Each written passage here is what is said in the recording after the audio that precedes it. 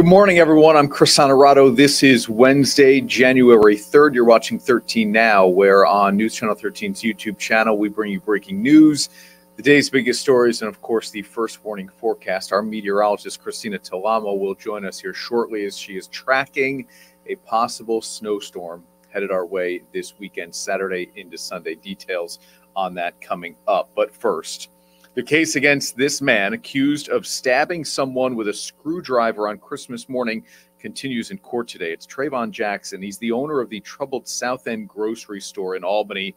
Charged with first-degree burglary, larceny, and criminal possession of a weapon, Jackson is accused of entering a person's home on Bassett Street and stabbing them with a screwdriver while stealing several electronics. Police say the victim suffered minor injuries after being stabbed in the back of the head and in the ear with a screwdriver.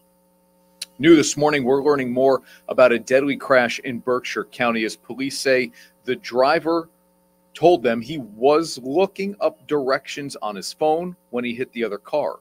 This was first reported by our media partners at the Berkshire Eagle as police say Alexander Knight failed to stop at a stop sign when the crash happened in September. The driver in the other car died 10 days later at the hospital. First, Knight told police he couldn't see the stop sign because it was blocked by two utility poles. Now they say he admits he was looking on his phone for directions to a dog park. Also new this morning, Berkshire Health Systems has resumed a mandatory mask mandate for all people inside hospitals. Again, this is according to our media partners at the Berkshire Eagle. Starting this morning at 8 o'clock, so just about an hour ago, all staff, visitors, and patients need to wear a mask inside the hospitals listed here on the screen. It's Berkshire Medical Center, Fairview Hospital, and other medical campuses across Berkshire County. Officials are also prohibiting anyone under the age of 18 from visiting hospitals for health reasons. All right, let's get to our meteorologist now, Christina Talamo. A lot of people are already asking about how much snow are we going to get Saturday into Sunday. This is a first warning alert day now with our first warning meteorology team. Christina, good morning. Before we get to that, and I know you will touch on that storm that's headed our way, certainly that people want to know about. It's cold out there, but it's at least dry for the most part until we get to the weekend, right? Yeah, that's for sure, Chris. We do have a quiet next couple of days and then some changes on the way by Sunday. But everybody's been wanting the snow. I've been getting a lot of messages. Where's the snow? I mean, it's pretty wild. We haven't really had any big storms yet so far. So hopefully we'll get a little bit of snow for you guys on Sunday, for those of you that do want the snow there. And I'll get into that forecast, what we know so far, coming up in just a couple minutes. But for now, we'll start off with that Wednesday forecast. It's cloudy, it's dry, 36 degrees in Schenectady with a look at that CDPHP first warning weather cam. Overall, fairly quiet today, just looking at those clouds streaming through. A few flurries off to our north and west. We could see a few flurries pass by today, mainly in the hill towns, but outside of that, no real wet weather to talk about today. Temperatures are in the lower to mid 30s, 33 Rensselaer, 34 Saratoga Springs, 31 Stephentown, 35 Great Barrington, 31 in Hunter, right at freezing in Claverick, and high temperatures today will top out close to 40 degrees. So above average compared to where we should be this time of the year. Hour by hour forecast as we head throughout the day. Again, mostly cloudy skies expected for most of it. This is through lunchtime. You'll notice we stay dry with maybe a few flurries around. That's really about it. No concerns for the evening commute. As we head throughout the overnight and by tomorrow morning, we'll start off with clouds again on Thursday. But notice as a cold front starts to move in from the northwest, we'll start to see some passing spotty snow showers from time to time.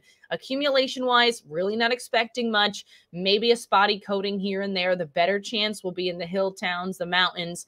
Otherwise, after a passing snow shower through Thursday morning, will actually dry out and clear out into the afternoon. It will become quite breezy. We could even see some sunshine before the day is over with that front moving through. Then after Thursday, we switch gears looking towards Saturday into Sunday. Here's a look at that hour-by-hour forecast. It's just one particular model. So again, this is likely to change. But notice it's going to be dry during the daytime on Saturday. Clouds increase throughout the day.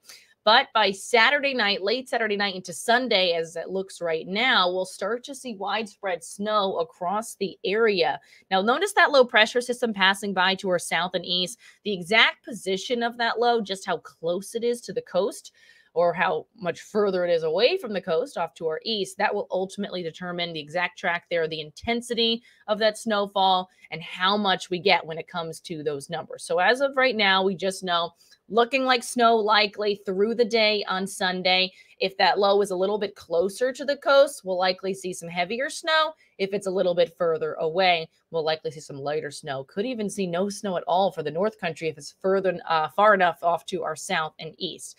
So a lot that needs to come into play over the next couple of days. We'll keep you posted when we get more information. But for now, we are expecting some widespread snow during the day on Sunday. Good news is it does look like it will move out of here pretty quickly. So by Monday, not expecting, as it looks right now, any problems with the morning commute. Today, highs in the upper 30s, just a few flurries, otherwise mostly cloudy. Tonight, we're dropping down into the 20s, mostly cloudy, seasonably cold. Taking a look at the next several days, there, your 7-day planner. Few passing snow showers on Thursday. Then it's breezy, colder, but dry and sunny on Friday, lower 30s. Saturday night into Sunday, next chance for some snow. We have an alert day in effect for Sunday because of that snow. Anyone traveling or if you have anything going on, just keep that in mind. Early call. And then Monday will dry out before we track our next weather system for Tuesday into Wednesday of next week. So, yep, we will have a storm system heading our way for Sunday, but we can't give you those snow numbers just yet. But stay with us. We'll have more over the next few days. Yeah. Okay. And Christina, here's what we love about 13 Now is we can share comments. Ooh. Not that you don't get enough questions as it is. This is not a question. Our friend and former colleague, Chris, who used the Schenectady weather cam, he heard the whistle as the train went by. Oh, that's so funny. Yeah. But if you do in the future have questions for Christina, we might take some on the air here. Yeah, exactly. Yeah, for sure. Comment along.